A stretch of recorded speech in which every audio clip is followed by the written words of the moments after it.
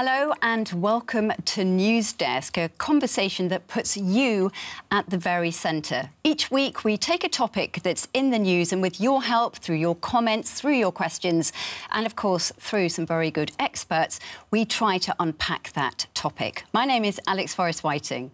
And I'm Melissa Chan. I'll be taking a look at the chat and seeing your comments and questions and bringing them into the conversation. Yeah, so this week we are focusing on Vladimir Putin after yet another election win, that whopping 87% win, which of course is no real surprise given that there was no opposition. They were either banned, they were either dead or they were in exile. So no wonder this election was called a sham election by many. But we want to branch out, not just look at what has happened in Russia, but the effect that that is having on the rest of the world. So this week we are asking how Putin's grasp on Russia is reshaping the world order. So joining us for this discussion is DW's Eastern Europe editor, Roman Goncharenko. Thank you so much for your time.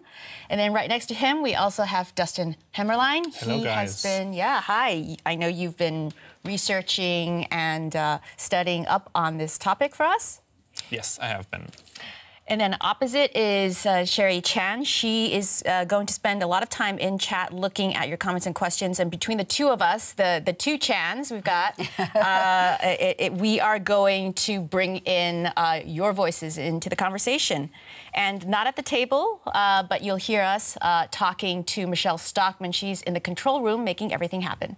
And later we'll also be speaking to DW's chief international editor, Richard Walker. He will be looking at the role Russia is playing along with China and with India and asking, is that affecting the global order? So definitely, please post your questions and comments. We're really going to try to get to as many questions as possible. Last time we got a lot of comments. We want those questions as well. If you have anything on Putin and Russia for Roman and for Richard in regards to Russia's relationship with India and Russia's relationship with China. In fact, I have some stuff that's been posted already. I mean, we have at Doc Farai with these laughing emojis with tears saying, we can't even call that an election, what happened this past weekend. The guy just put himself back on the throne. And we also have at Kryto Rift saying, meet the new boss, same as the old boss. So yeah, comments already, and I see it's moving ahead, so that's good. And just to get things going in terms of more engagement, I thought we'd put up a poll. Look, this, to be clear, is not a scientific poll. It's just a little bit of fun. But the question that we want to ask you is, are Russia's warming ties with China built to last? And you have some choices over there. Yes, it is built to last. Russia and China are ready for a new world order. Or no, it's all about the economy, stupid. That's really why China and Russia are working together the way they are right now. And then you have a third option in the poll, which is as long as Putin and Xi are in power, things are going to work between Beijing and Moscow. So take your pick, and then we'll get to the results of that poll later. Very interesting what that poll will reveal, because some good, interesting choices there. OK, so let's just get things started. Dustin, thank you very much for being here, our reporter. You are the person who's going to sort of just very briefly explain why we are talking about this subject today and what the relevance is over the past few days. So take it away, please. Exactly. Let me give you guys the lay of the land when it comes to what just happened in Russia. So we've just seen the elections on the weekend, and a big surprise, Putin won the elections and has announced a win with 87% of the vote.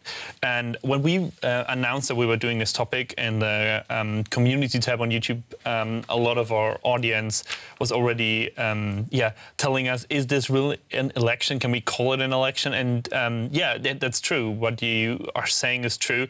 Like there is a big question if an election, if we even can call it an election, if like there's no independent observers that can really say like, oh yeah, everything went right. But the question still is, right? Like, what is Putin using using this election for, or why he's even going through the motions of this? And for him, forcing high turnout for the election was really a main goal to legitimize his his reign. And how he did that, there's reports of him, not him personally, but his government forcing government workers to vote, or if you're a government worker, your boss might have asked you to send a screenshot so they know you've actually done the online voting, stuff like that. So there's been reports like that. Plus, there's also a lot of other ways, like online voting, that supposedly should lead to a high turnout. The turnout that was reported by the Russian government was 77.4%.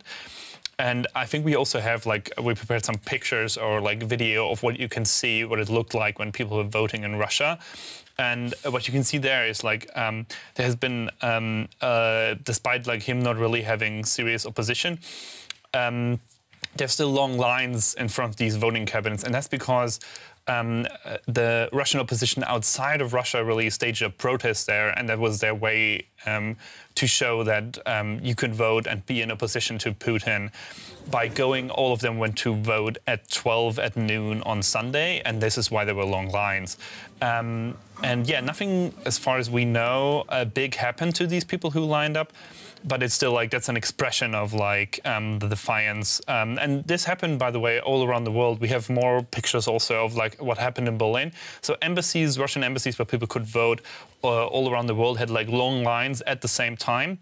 And here in Berlin, actually, Yulia Navalnaya. Yeah, I'm looking like this because I was afraid I would mispronounce his name. You said it. Yeah. Yulia Navalnaya, as you can see here, was voting here in Berlin, also in front of the Russian embassy, in a long line where she had to wait for hours to get her chance to cast her vote. I mean, that's pretty brave, because I just kept thinking even the fact that she goes into the embassy is a danger, given that they're so brazen with how they've been going after the opposition in Russia. Yeah, would she come out? We were all waiting. Oh, she would come out, but would they have laced her ballot with some weird nuclear, residue even? No, exactly. Yeah, it's a powerful thing seeing her vote, and yeah, that happened here in Berlin. But still, with all of this, opposition happening, in the end, Putin was still able to announce a big win. He did hold a big gathering, a big rally at the Red Square, and he left little doubt in anyone's mind that he is the person in charge in Russia and in charge of the Russian government, and then he, no matter what the percentage, that he makes sure that he is in charge, is what I want to say. And I think that's kind of where we are now. He started his fifth term in the office, and the question is, what are we to expect from this? Thanks so much, Dustin. And while you've been talking, I just want to give a shout out to some of the people participating. David Wilson, shout out to you. And Raptor Hacker, that's a heck of a name. Shout out to you. Thanks so much for participating. Please keep your comments and questions coming. Yep, and if you are just joining, this is called News Desk. We are a DW live stream. And this week we are talking about Russia, and we are asking how Putin's grasp on Russia is reshaping the world order. And we can now listen, actually, to Vladimir Putin on Sunday after those exit polls came in, proving yet again that he had won. Let's just listen to what he has to say in this particular clip. We have many tasks ahead of us. But when we are consolidated, I think it has become clear to everyone that no matter how much they want to intimidate us, no matter who or how much they want to suppress our will and consciousness, no one in history, as I have already said, has ever succeeded at anything of the sort. It has not worked now and will not work in the future. Never. OK, well, let's bring in Roman Goncharenko, who is DW's Eastern Europe editor. Listening to that, what did you make of that from what Putin was saying? He's talking a lot about us and them. Who's the us, who's the them? Well, he didn't say anything new for people who watch Russia for a long time. He basically continues saying it again and again. So he sees Russia as a great power. He sees himself as a great leader, someone like the czars in the centuries before, or someone like Stalin, the Soviet leader in the 30s, 40s, and 50s. So someone who is building back the Soviet Empire, the Russian Empire. I think the comparison with Russia, the Russian Empire, which collapsed in 1917, is more accurate than comparison with the Soviet Union.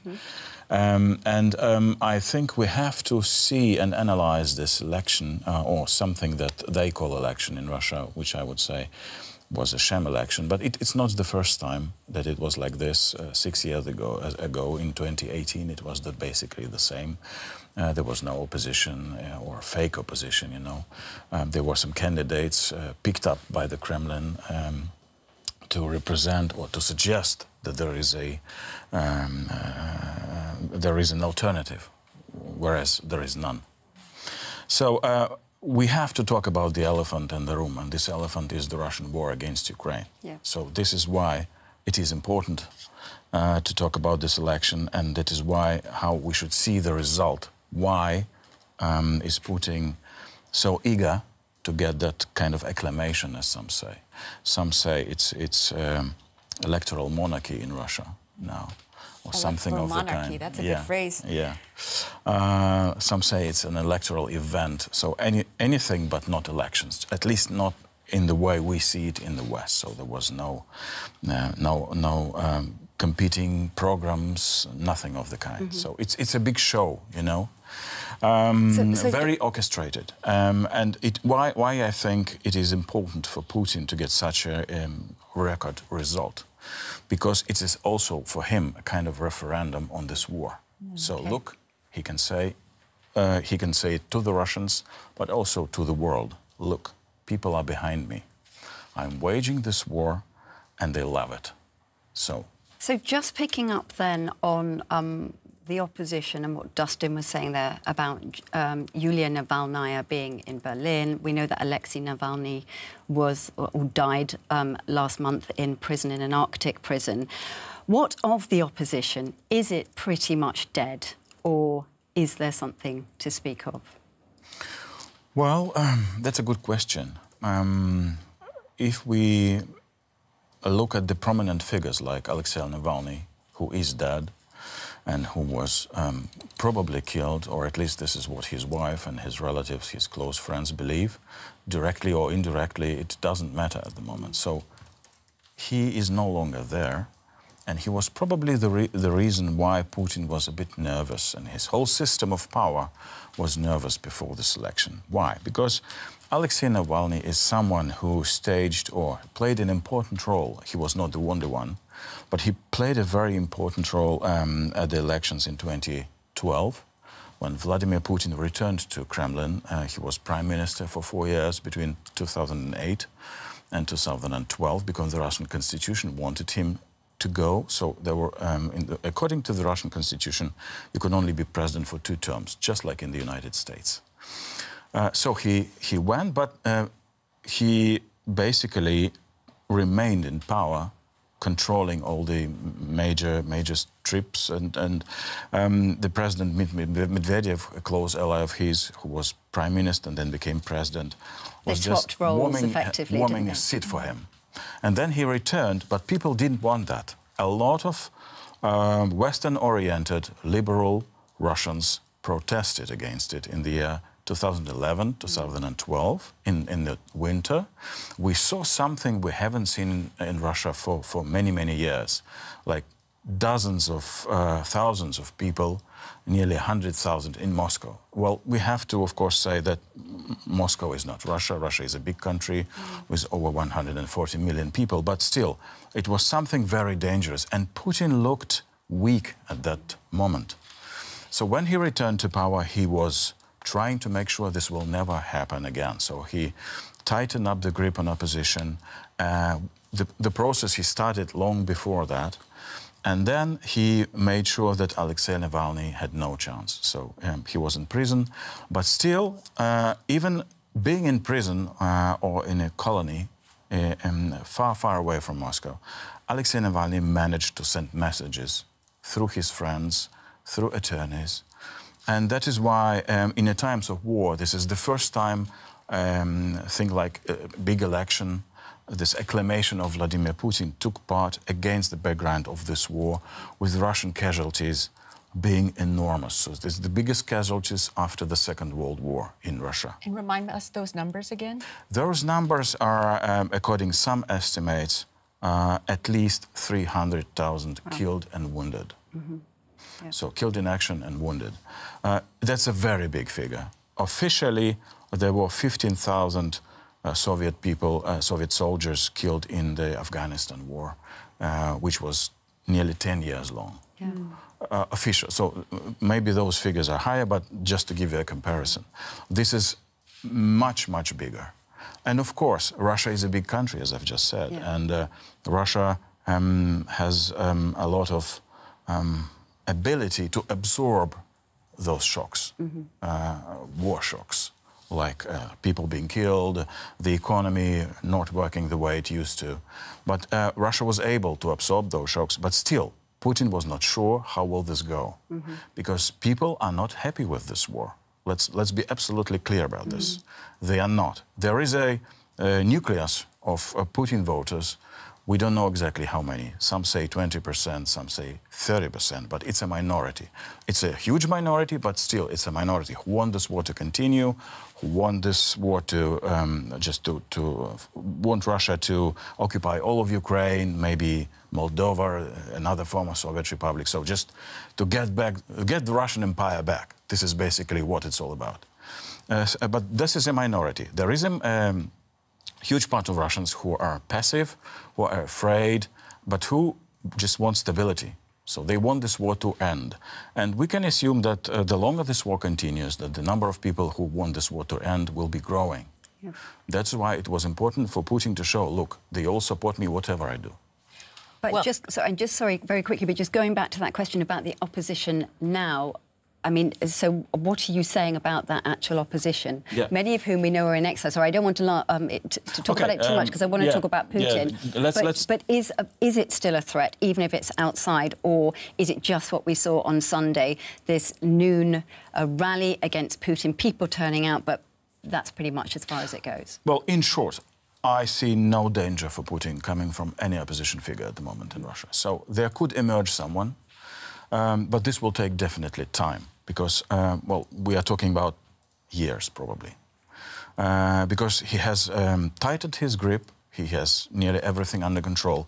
The only moment when he was, when his chair was shaking was in June 23, when a, well, yeah. I don't know how to describe this guy. He's such a interesting personality. You know who I mean? Yes, character. Yeah. I will say it in my bad Russian, Prigozhin. Is that correct? Yes, Prigozhin, yeah. Yevgeny Prigozhin, who used to be a criminal.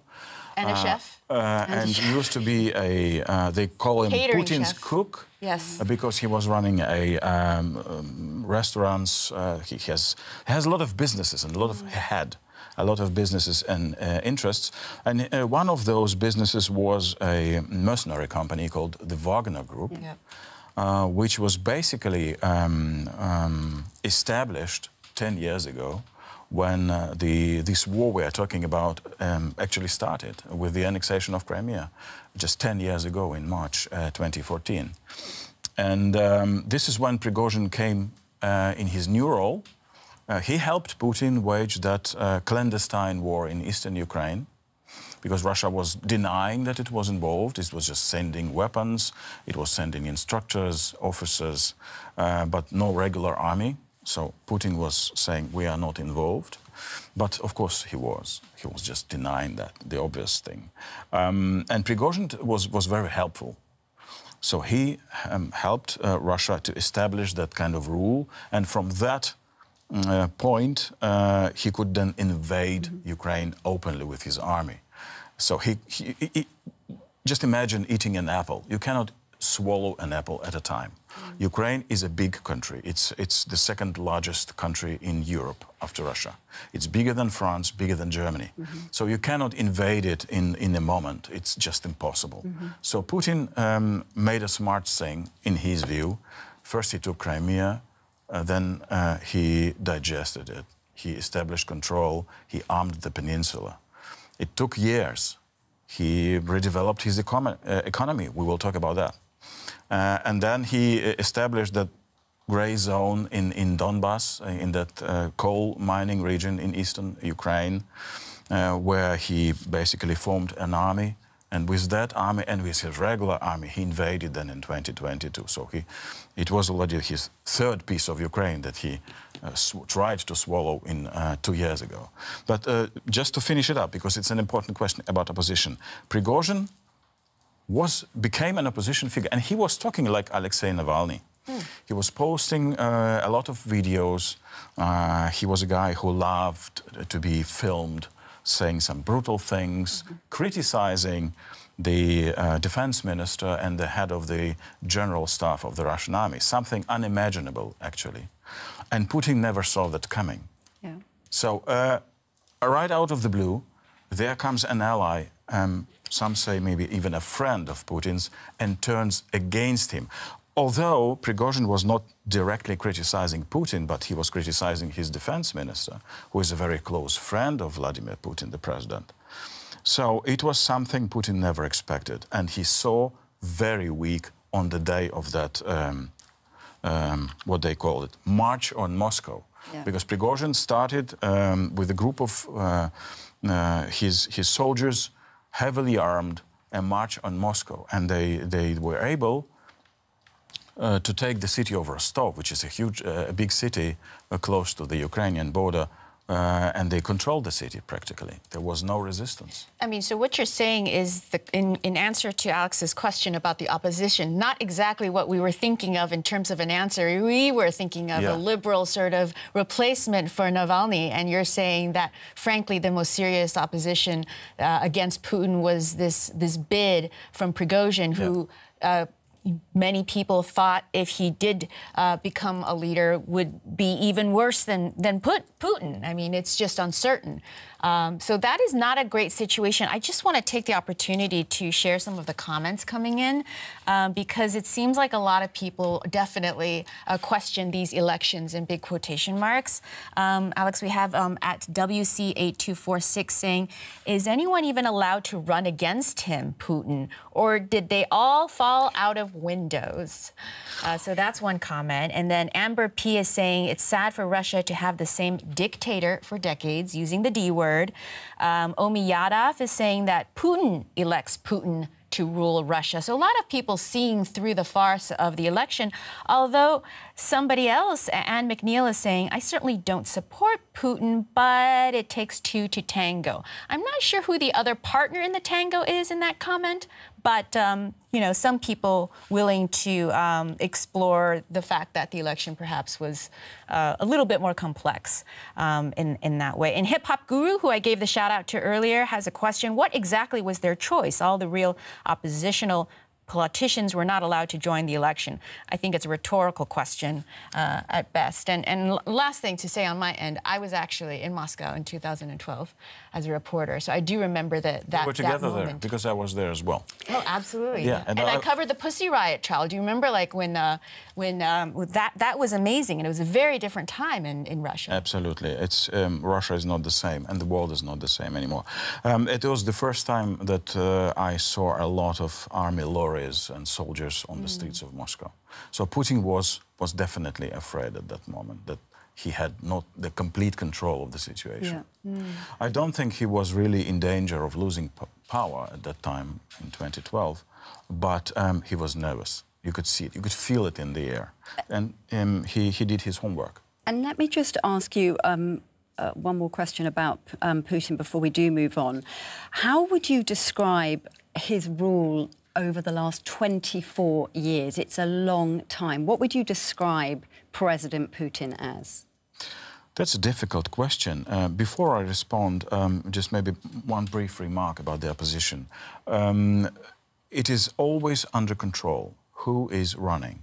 So it's never someone who says, I want to run, and then he's allowed, or she is allowed to run. So we saw one candidate, a woman, who tried to run. She was not registered. Then there was this candidate, Nadezhdin, who was, some say, actually part of the game that Kremlin is trying to play every time there is a presidential election. So there is someone who's playing the role of a liberal opposition for those who try to vote, and so though just giving an opportunity to let the steam off, you know. At every election there is such a person, or there was. This time not, because they saw when they tried to put Nadezhdin in that role as a kind of a liberal opposition opposing the war, there were queues of people trying to sign up for him. And there were so many of people trying to sign up for him that the Kremlin had a feeling that maybe this could spiral out of control. So he had Something to go. that happened in countries like Belarus, where there was this wife of a candidate. The candidate himself couldn't run, but she was then led to run. I'm talking about Svetlana Tikhanovskaya. And then this gave, of course, people the feeling that, hey, there is an alternative, we can vote for her. So the Kremlin didn't want to play that game. So, just, are you able to sum up 24 years of rule of Putin? I'll try, because I mean, it's quite succinctly, but you know, what stands out for you particularly about him? What stands for me?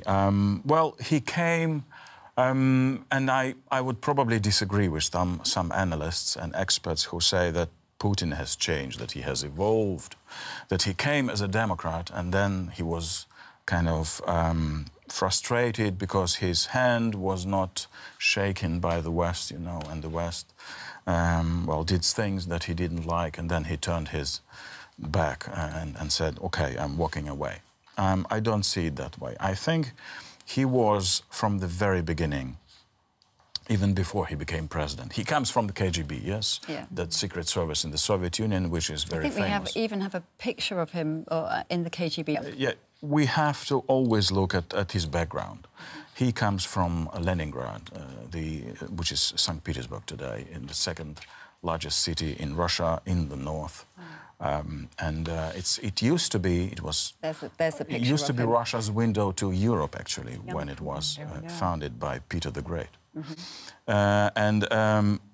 Putin grew up in very poor family, working hard, and just like many Soviet people. But he was romanticizing the secret services, the KGB.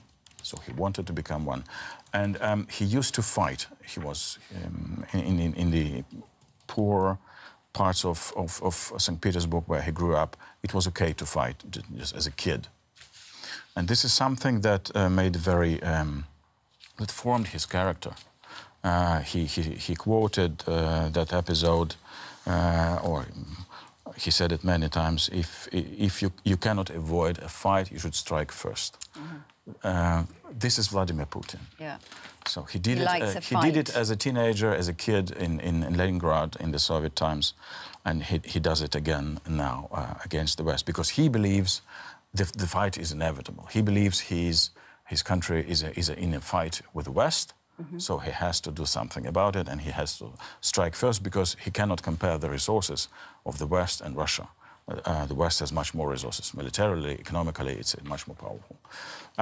Then these KGB years formed him, of course. And that experience of the Soviet Union collapsing in the 80s, when he was actually based in Eastern Germany, in Dresden, as a Secret Service officer. He saw the Berlin Wall go down. He saw how helpless the government of Eastern Germany looked, though many believed it was solid as a rock. So it was for him a double blow. First, the GDR, as a German Democratic Republic, collapsed, and then the Soviet Union collapsed. It was a shock for him, and for many people like him, but some believe that he kind of embraced democracy. I don't know. I'm not sure. A lot of people pretended that they embraced democracy, but then they secretly hoped for the return of the Soviet power in whatever disguise, or it's not called Soviet Union anymore, it's called Russia, but there is no Communist Party, but there is a similar party, United Russia. for the Kremlin. And then I think in the 90s there was a signal when he was from him when he was in Hamburg. Hamburg and Leningrad were the partner cities, and someone from the Baltic states was speaking and criticizing Russia and the Soviet Union. And Vladimir Putin, it was 1994, I believe. It's a very famous episode which describes Vladimir Putin very precisely. He just stood up and walked out. Everybody sitting there shocked. Mm-hmm. And this is what Vladimir Putin is. So he's very nostalgic about the Soviet Union, about the collapse of the Soviet Union, about the Russian Empire. There is a mixture of ideology in his head: Russian nationalism, anti-Western rhetoric, anti-Americanism, a lot of things mixed up in his head. But it is very important to understand he is not alone. So it is not just one figure who kidnapped Russia, and the Russian people actually wanted to be friends with the West. This is not the case. There is this big trauma of the collapse of the Soviet Union. There were definitely mistakes being made by the West, especially by the United States in those early 90s and later as well. And even when he became president in the early 2000s, just like Iraq War, things that persuaded him that he has to just forget all what was before. And what we are seeing now, I think, and what describes Putin for me, summing it up, he is a war president. We can talk about wars that he had. He had a war in Chechnya when he came to power in 1999, then 2000, and a couple of years later. Then there was the war in Georgia, which was a short one, but also very important. It was a test balloon for the West. Then there was this war in Ukraine, which started with the annexation in Crimea. In between 2015, Russia came to help Syria, and Putin actually is the guy who intervened and used this Syrian war as a training ground for the big invasion of Ukraine. And he was open about that. Yeah. He said, well, we are having a very cheap exercise field here. Something like that, and then, of course, the big invasion. Ukraine. Yeah. Thank you very much, Roman. There's so much that we could talk about, and I wish we could, but I just want to move things on a little bit. Thank you for that. If you are just joining us, you're watching News Desk. It's a DW News live stream, and we are talking about Putin. We're talking about his latest election win, asking how Putin's grasp on Russia is reshaping the world order. And as well as Roman joining us, we also have got our chief international editor, Richard Walker, who is joining us down the line. Thank you very much, Richard. Thank you for being patient as we come to you. I do want to just talk to both of you about something that you mentioned a little bit earlier, Roman, and that is the Russian economy, particularly the fact that it is doing well, which has surprised many. In fact, the IMF, the International Monetary Fund, has predicted that it will rise by to 2.6% this year, more than the US, more than the EU, which is quite astounding. Richard, I'll come to you in a second. Roman, just explain that briefly. How can that be? That the Russian economy is so strong? Yes. Well, we were naive. We imagined that, and that's my point, we should stop comparing Russia to the Soviet Union. Because the Soviet Union was a planned economy, so it was very, it was structured in a different way, and it was vulnerable. Russia is a market economy, and we often forget about that. Market economy is much more stable. Look at the West. So we had crisis, but we survived. And that is why we should never forget that Russia is a market economy. It can handle big shocks better. It's a huge country. It has a really good central head of the central bank, right? This woman, she's legendary. Yes, Nabiullina. Yes, Elvira Nabiullina is her name. She is indeed very talented. So this is part of the secret, but not the whole of it. The blow of sanctions was hard. The freezing of Russian assets was a shock. Some say it was a nuclear option, actually, to freeze those assets, 300 billion more. But is it basically this war economy yes. that has kind of this is part of part of the answer to your question. Why? Because Russia started to prepare for this long ago. As a journalist, I started to take notes how Russia is preparing for a big war as early as 2013, prior to the annexation of Crimea. And there were some milestones on this way to the big invasion. One of them was in the year 2016, 2017, Vladimir Putin started openly talking about a wartime economy, which was, for me, kind of shocking because, hey, there is no big war. What is being planned? And many experts then in Russia itself said that Russia thinks that a big war, probably with the West, could be inevitable in the 20s. So they start to prepare for that. They prepare their banking system, their enterprises, how to produce not civil goods but military goods. They trained schools, they repaired shelters. So there was a huge, massive program, but especially focused on the economy. What do we do if we are cut off from SWIFT, that banking system worldwide? What do we do if we have no internet? So they tried and tested, they tried and tested. So they were ready for this scenario. Yeah.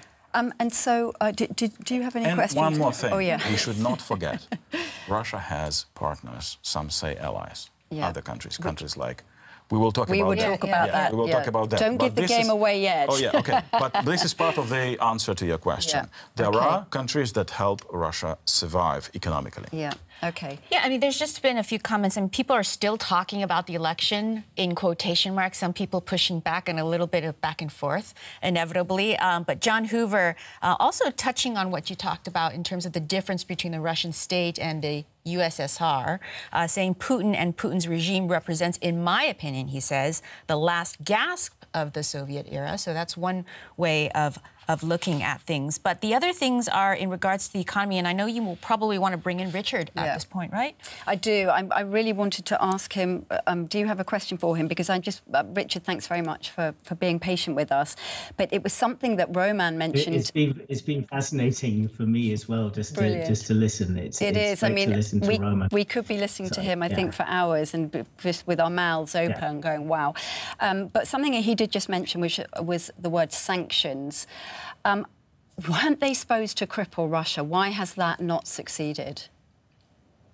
Yeah, it's funny. I mean, what Roman referred to there, the nuclear option, you know, that was used with respect to several of the sanctions that came into force. I remember that when the SWIFT payment system, which is based here in Europe, when Russia was cut out of the nuclear option was one of the things that was referred to there. But I think, as Roman mentioned, I mean, Russia has been able to adapt. It's had some flexibility.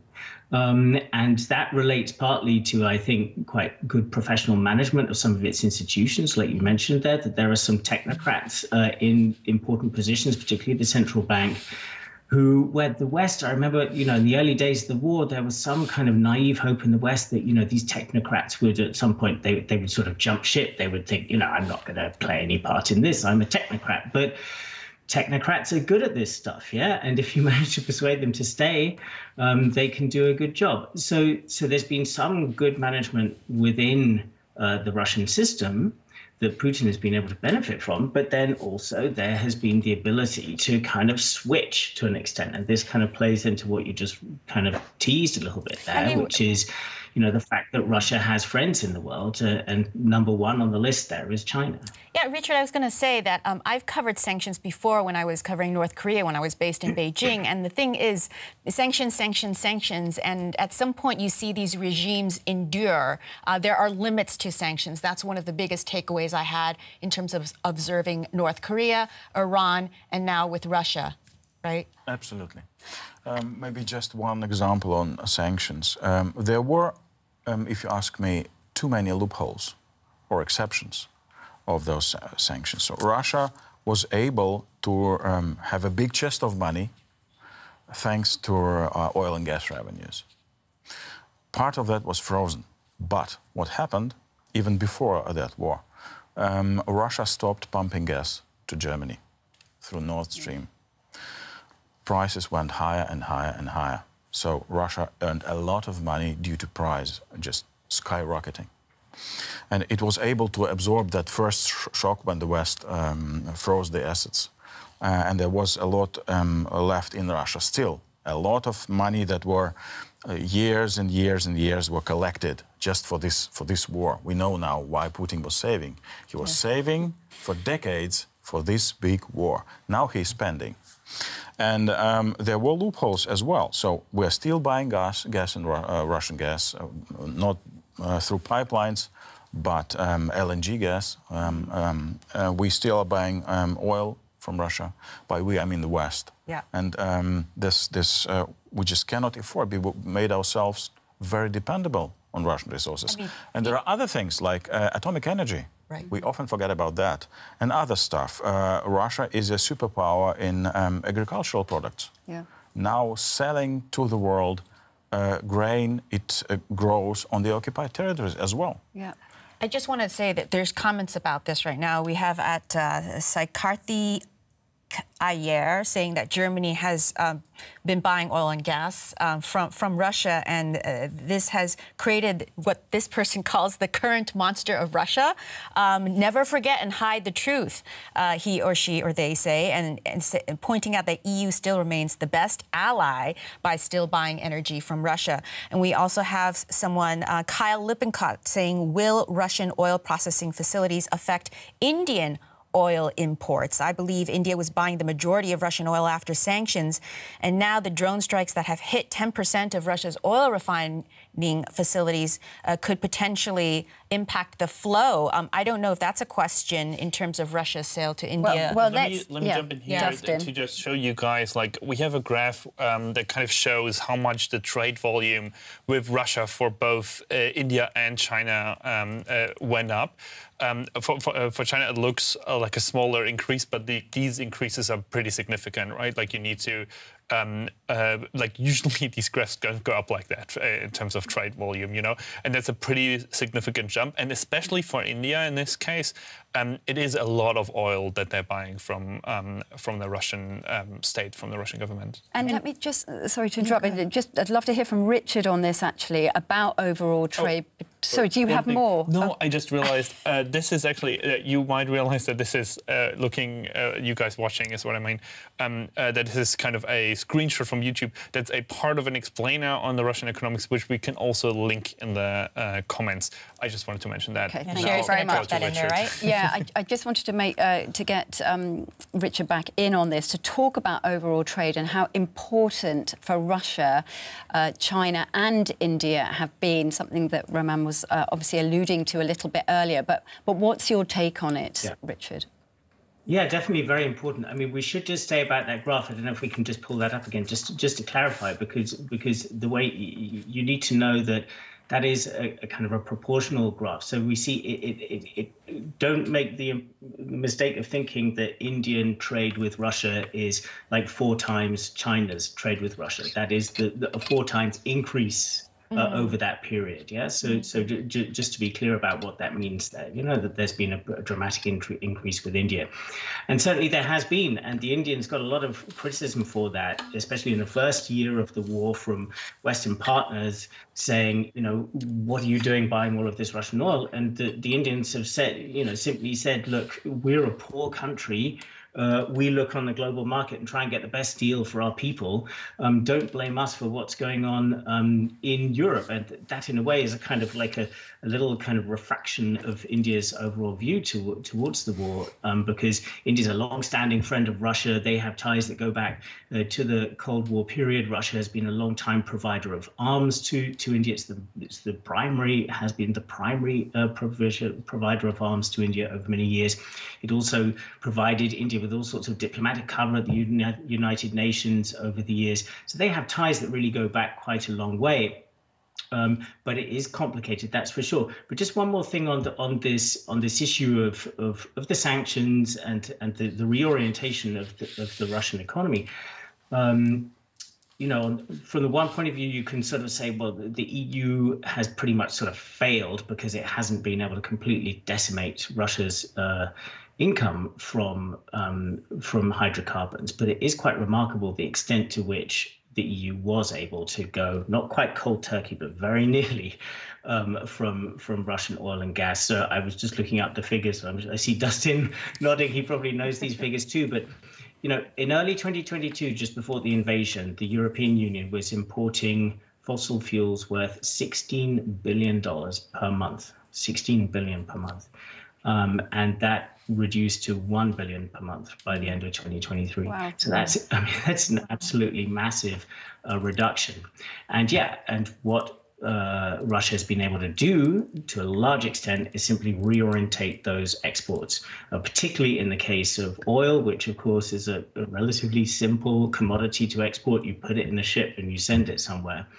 But since then, there's been a period of the West, particularly the G7, constantly trying to kind of catch up with what Russia is doing, trying to kind of balance various goals. They want to, on the one hand, they want to make sure that they are buying as little as possible themselves. They do not want to be seen as funding Putin's war.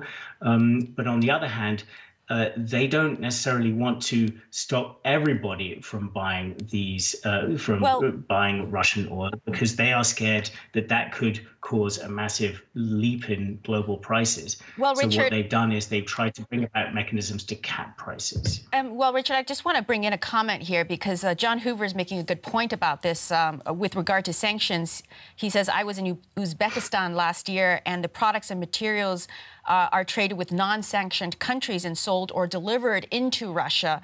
And he saw this in Uzbekistan, Central Asia, and then he also, of course, mentions the BRICS countries as well. Yeah.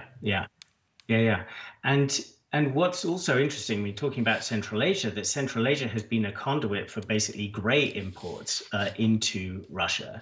I'm sure Roman can say something about this, but basically things like German cars, the kind of stuff that wealthy Russians love. A wealthy Russian is still going to want their big Mercedes, their Maybach, their Porsche, despite this war. So they're going to find ways. And it's fascinating to see that there's been a huge jump in exports from Germany to countries in Central Asia, which are then, the assumption is, are then kind of sending those on to Russia in a way that avoids sanctions. Because all the Georgia, Kazakhs are suddenly very interested in German automobiles by 200% or something, right? Yeah, exactly. I mean, you've seen really dramatic increases that stretch the credibility that suddenly the people of Kyrgyzstan, of Kazakhstan, of Tajikistan have developed such a taste for German luxury cars. Although the leaders of many of those countries, of course, do famously have taste for German luxury cars. But just also, I mean, from personal experience also, I was in Georgia last year, in the Caucasus. And if you go up into the mountains near the border with Russia in Georgia, you come across a huge line of trucks waiting to go through the border there. And when I say huge, I mean it takes like half an hour to overtake them. That huge. Like it goes on for kilometer after kilometer after kilometer. And this is also seen as a kind of a grey import route that is being taken advantage of by actors out there who are just looking for ways to circumvent sanctions. And that's the nature of sanctions. Yeah, I mean, if you put a constraint on a country, people will try to find a way around it. And I think it's good what you said, Melissa, earlier about kind of comparisons historically about what sanctions have really yielded results. I mean, if you look at the case of North Korea, how many sanctions have been on North Korea for so long? It's still there. And that regime is still there. It's still developing further nuclear weapons. And now it's a nuclear state, too. Yeah. So, okay, well, I mean, I think there's one example that I think which goes back to my time in the US when I was there several years ago at the time that the Iran nuclear deal was being negotiated. And there was a sense during that time that sanctions managed to push Iran to the point of hyperinflation. And this actually was part of the motivator for Iran going ahead and agreeing to the Iran nuclear deal. So that's the kind of scale of disruption that you need to achieve with sanctions, really. Hyperinflation, something that threatens the explosion of the political and economic order in a country. Yeah. Because Russia is it's got high inflation, but it's very far from that. Yeah. Thank you so much, Richard. Yeah. We could talk about this for a long time. Let me cut in for 1 Everybody second, really just- wants to talk on this subject. I just want to say, I'll share the link. Richard was right when he said, I know these numbers that he was talking about. I'll share a link to these numbers in the chat if you guys want to follow along at home. Thank you. I know you want to say probably a bit more about that, but we just need to move on because I want to bring in Cherry now, Cherry Chan, who's been really concentrating on the chat along with Melissa, but just to get an idea of what the feeling is in the chat so far. Yeah, I've been looking at the chat and I find it quite interesting that some people actually mentioned this point of immortality and talked about Putin's age. Actually, they were raising questions about that now Putin is the dictator, but after his death, who will continue this dictatorship? And they are just trying to guess what will happen after that. And some people also point out that, going back to the economic problems that we mentioned before, that even though Putin is a dictator, but then they point out that he is actually he makes Russia stronger and economically better. So that's also the opposite of the opinion that we often hear. Yeah, absolutely. OK, thank you very much. If you are joining us, you are watching News Desk. It's a live stream, and this week we are looking at this, how Putin's grasp on Russia is reshaping the world order. And I think it would be a good moment now to listen and watch a little SOT, we call it, so a clip from President Xi of China.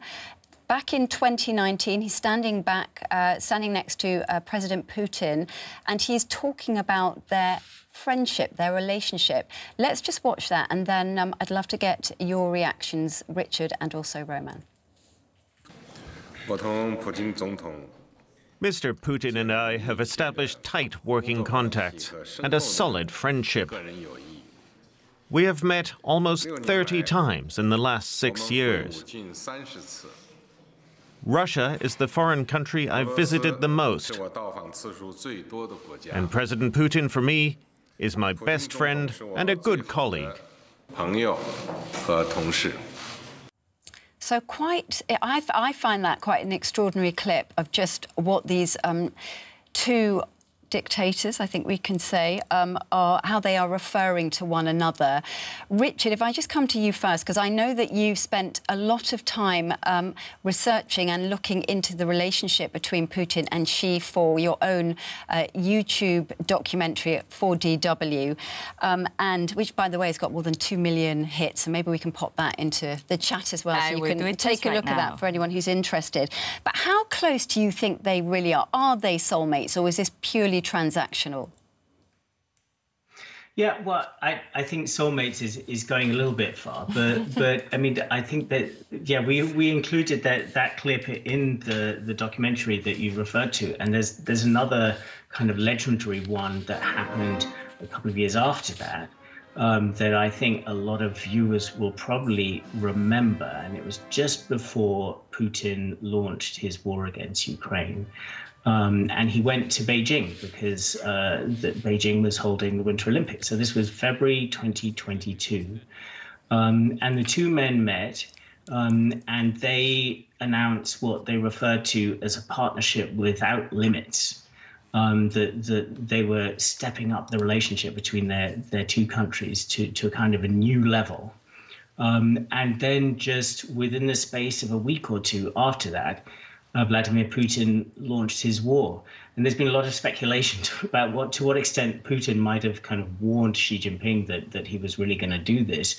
A lot of discussion about that. But there have been these moments that have really encapsulated just how close these men have become. It's quite interesting, like the Chinese, often when you talk to them about this and no limits, and you ask them, what does this mean, a partnership without limits? And they sort of say, often they will try to play it down and say, you know, I mean, of course we say it's without limits. That's just a polite thing to say. But of course we have to take it seriously. And I think what you've essentially, I think basically the kind of bottom line to think about with Vladimir Putin and Xi Jinping is that they look at the objectives that they want to achieve for their countries respectively. And they think about what is standing in my way of achieving those objectives.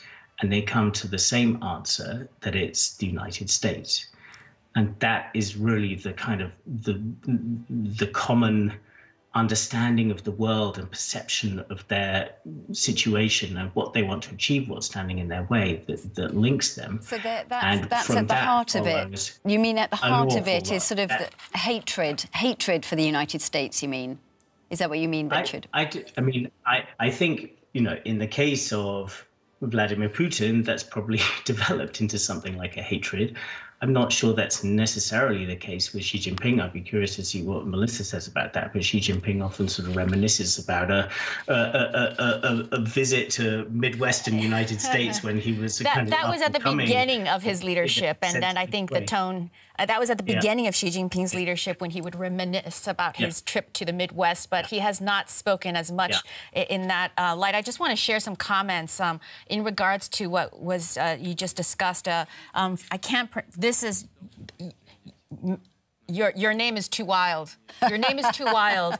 But Mr. Psychotic Wiki says, bring on the multipolar world. You know, definitely in regards to China and Russia's partnership and the view that the United States, the unipolar superpower, is the problem. And then there's a question maybe for both of you, whoever wants to answer it, asking how does China's Silk and Road economic belt and the 21st century maritime Silk Road figure into Russia-China relations? That's a really meaty question. And maybe Richard can present the Chinese point of view and Roman the Russian point of view on that.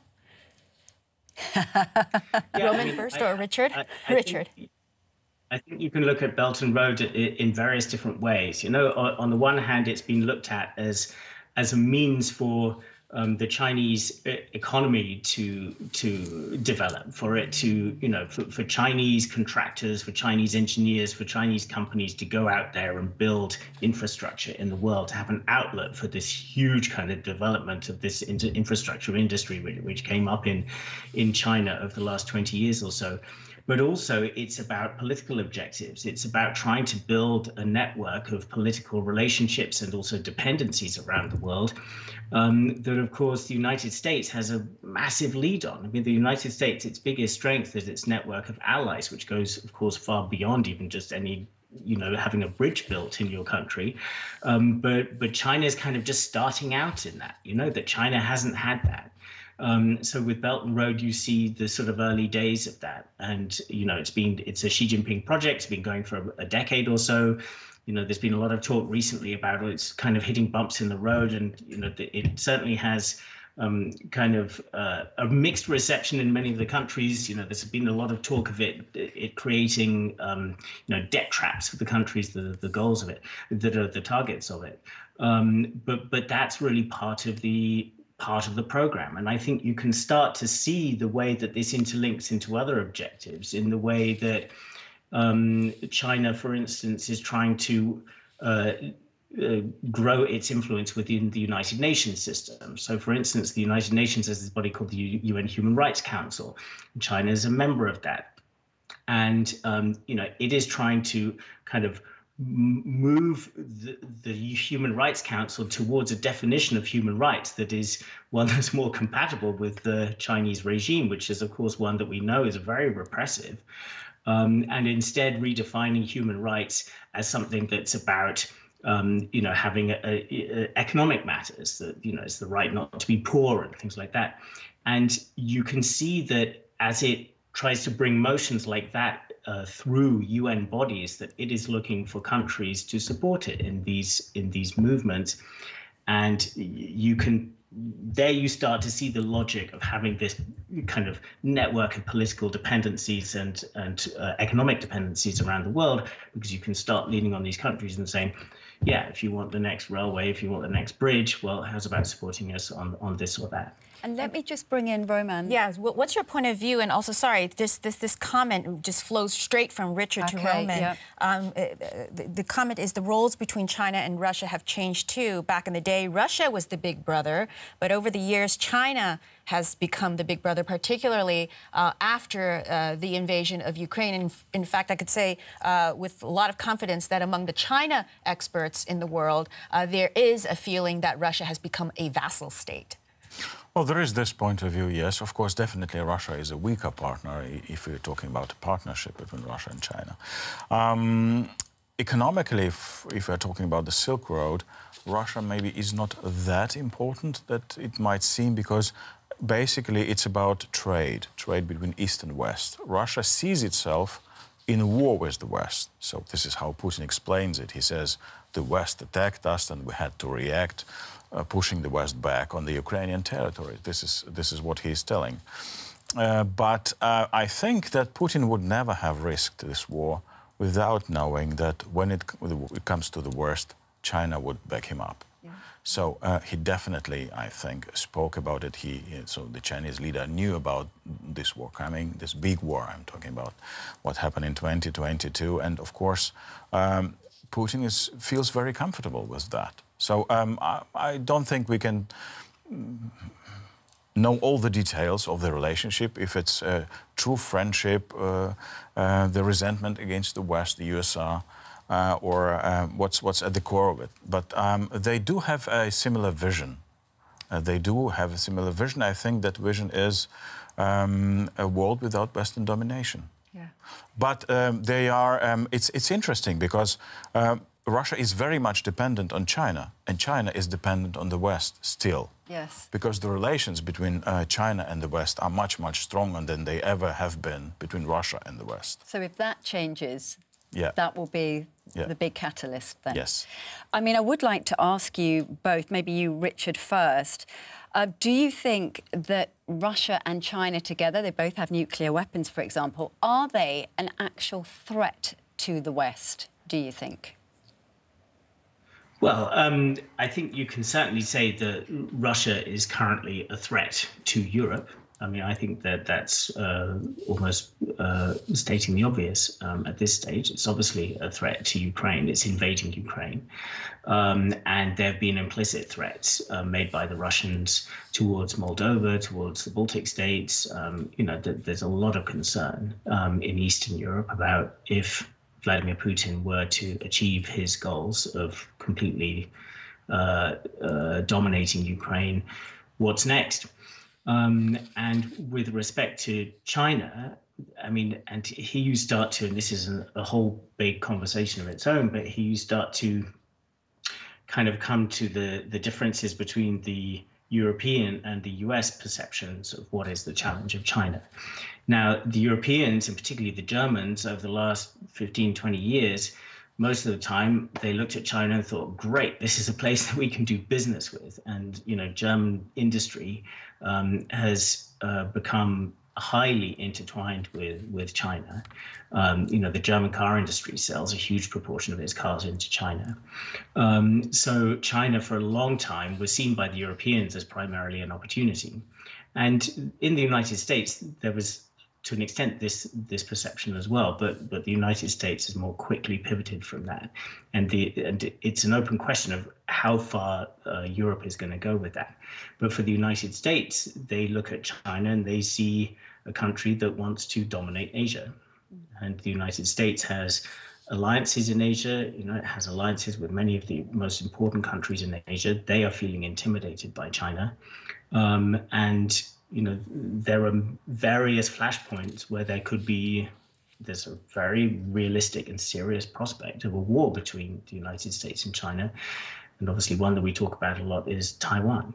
And Taiwan, of course, the parallels between Xi Jinping and Vladimir Putin and Taiwan and Ukraine are kind of pretty plain to see. I mean, there are significant differences as well, of course. You know, Ukraine is recognized at the United Nations as a sovereign state.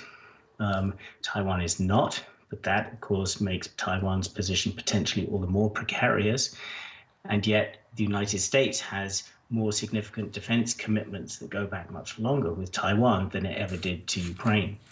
And Taiwan's economy is much larger than Ukraine's.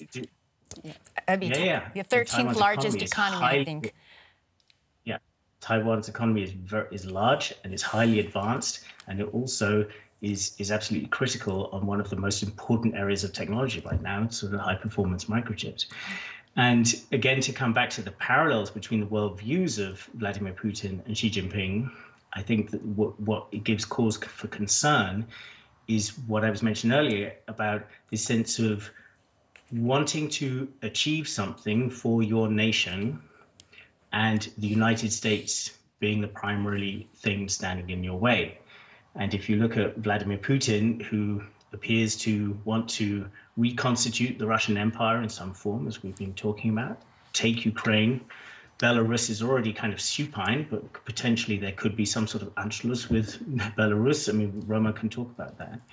So that's Putin wanting to reclaim something that he sees as his. And that's what Xi Jinping wants to do with Taiwan. He said over and over again that he reserves the right to invade Taiwan. He has said over and over again that what he would see is the reunification of Taiwan with mainland China being part of the rejuvenation of the Chinese nation, which is the overarching mission that he and the Chinese Communist Party has. And plus the fact that Xi Jinping, like Vladimir Putin, has very much personalized control over China. It has gone in China from a system that and Melissa is much more deep knowledge of this, but the Chinese system that was much more of a collective run by the party, not by an individual for a long period, ever since Mao, really, that is now all changed. And I've spoken to people in China who are concerned about that, people who may be supporters of the Chinese Communist Party, but they're worried now that too much power has been consolidated in one fallible person. So there are a lot of parallels, going back to this sort of parallels issue. And I think the biggest worry of all is, what's going to happen over Taiwan in the next few years. Thank you very much, Richard. Just to say hello to everybody who is joining us. We're News Desk, and we are this week asking how Putin's grasp on Russia is reshaping the world order. We've just spent quite a bit of time talking about China and President Xi's relationship with President Putin, but I would really like to move on now quickly to India and to find out, Richard, again, if I can come to you, where you think India fits in with all this, because we know, as you alluded to before, that India has good relations with Russia and always has in the past, but does not have good relations with China. So where are we with India in terms of the three countries, Russia, China, India? Yeah, so India, I mean, the position of India is really fascinating. And, we've referred to it already, that it has a long-standing relationship with Russia and that it has increased its oil imports from Russia since the war began. But at the same time, it has an extremely fraught relationship with China. And there have been, on again, off again tensions between the two countries, over a long period. But the kind of serious worsening in the relationship started 4 years ago or so, when there was a clash between their militaries along their border in the Himalayas. Now, their border in the Himalayas, so this is high in the mountains, it's extremely remote, but this is the longest disputed land border in the world.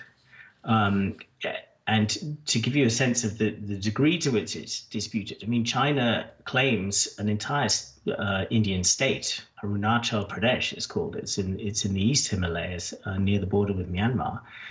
China says, this is southern Tibet. This belongs to us. This shouldn't be part of India, and this is a kind of a colonial relic that it was even assigned to India, at all.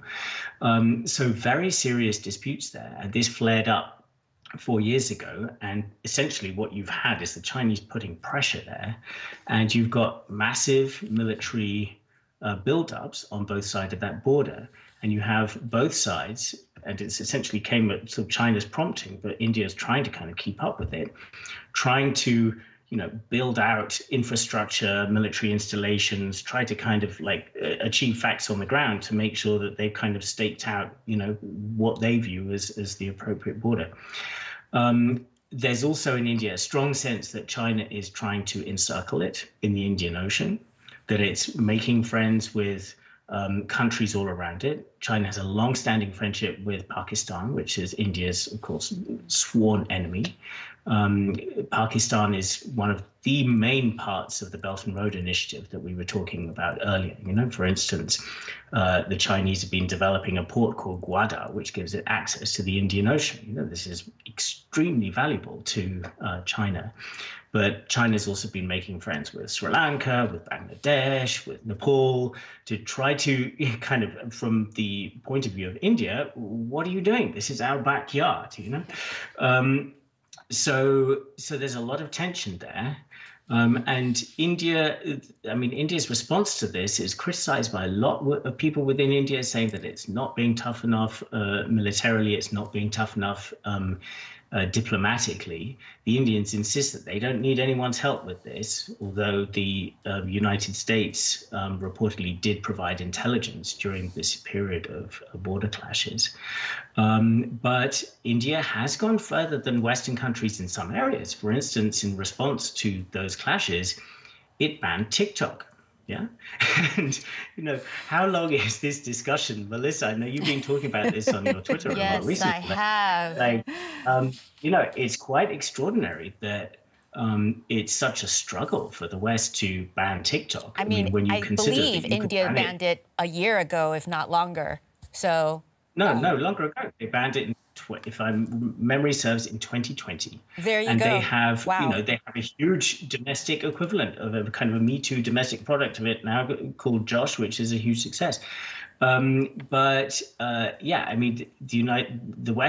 United States could ban TikTok as a matter of sheer reciprocity, because Facebook and Twitter and co are not available in China. So why should they allow TikTok? Just a fun fact. At some point, Google was the #1 search engine in China.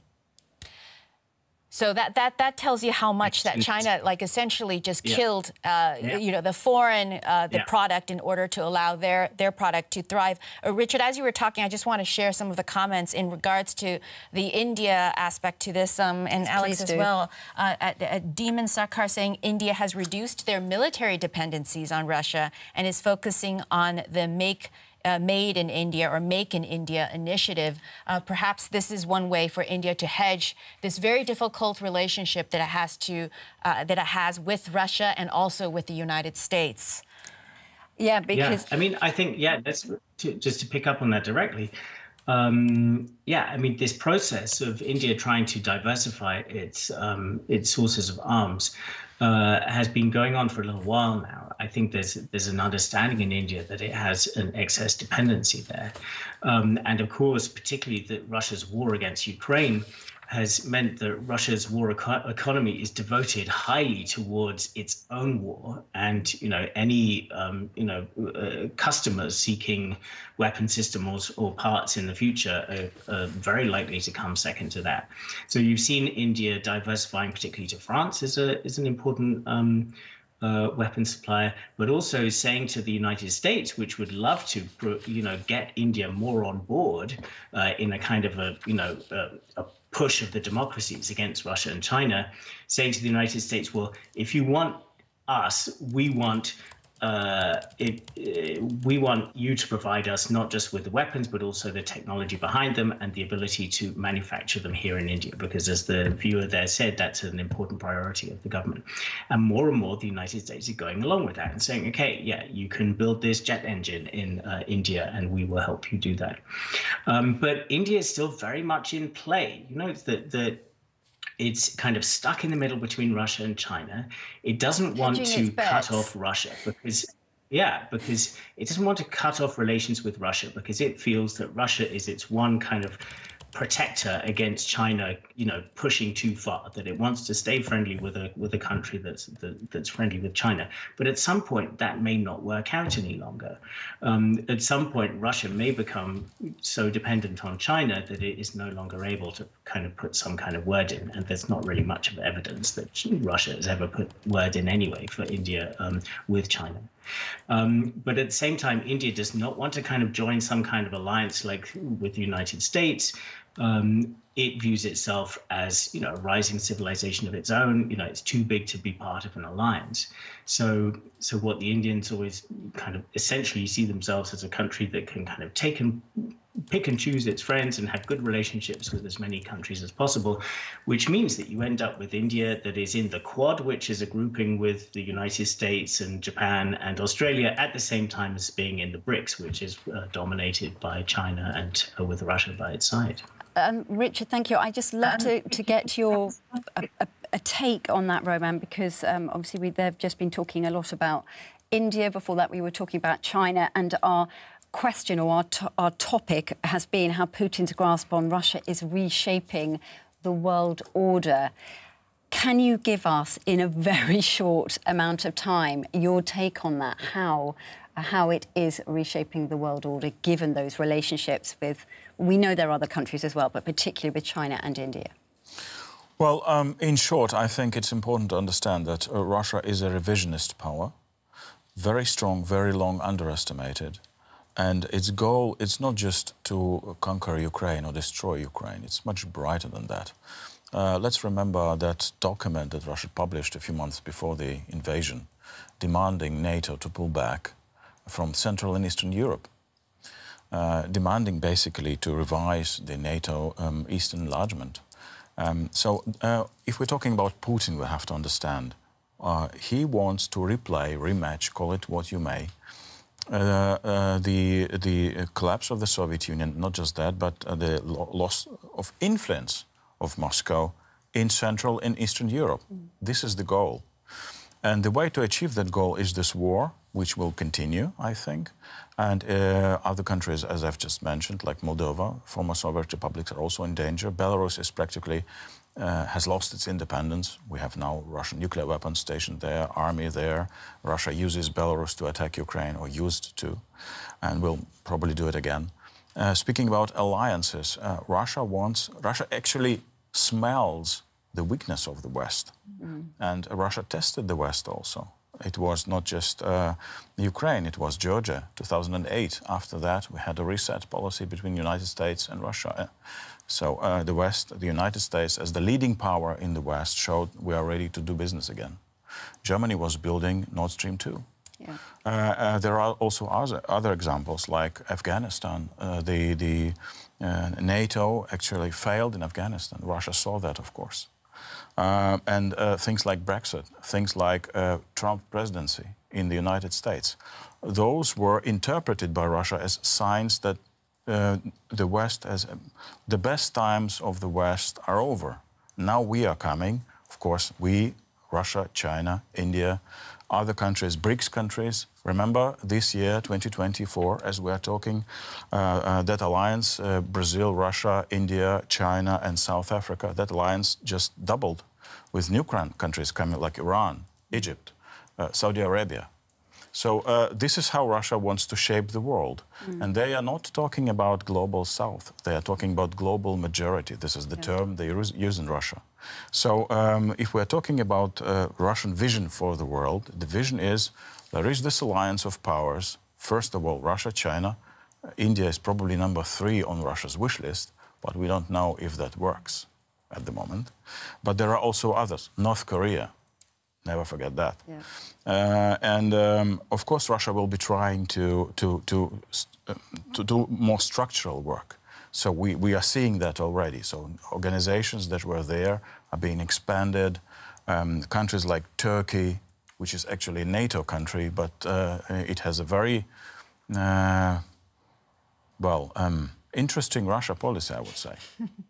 Working with Russia together, buying weapons by Russia, from Russia. So this is the way. Russia is trying to push NATO out of Eastern and Central Europe. It is ready to watch the Western decay. Some Russian analysts, top thinkers, hawks, are saying we don't have to push the West, actually. It will die on its own. So we're just watching it. It's this decay. Yeah. And unfortunately, there are signs of that. But I don't think this fight is over yet. Yeah. Thank you so much, Roman. Absolutely fascinating. And thank you, Richard, as well. We did have a poll that was running right at the beginning of our stream. And Sherry, you will remind us of what the question is and tell us what the results are, please, because I am quite interested to see what those are. Yeah, we have actually quite many people voting in the poll that was closed about 10 minutes ago. So we have 925 votes. It's actually a very tight race because 39%. What was the question, first of all? Oh, sorry, yeah, the question was, are Russia's warming ties with China built to last? We had three options. The first one, the runner coming out is yes, for New World Order. We got 39%. And very close to the first one is the third option, which is as long as Putin and Xi are in power. And the very last one, which actually also got 25%, is no, it's all about economy, stupid. Thanks all of you for voting. Yeah, thank you very much for that. Absolutely fascinating conversation, which I wish that we could spend much longer discussing. But I think that really we have come to the end of this stream. Anyway, thank you very much, Roman, for joining us. Thank you very much to Richard down the line for all your insights as well. Really appreciated it. Thank you to Melissa, thank you to Dustin, thank you to Cherry, thank you also to Michelle, who you can't see, who's in our control room, and especially thank you to all of you for watching. We will see you again next week. Check out the community tab for the topic that we'll be discussing a week from today. See you then. Bye-bye. Bye-bye.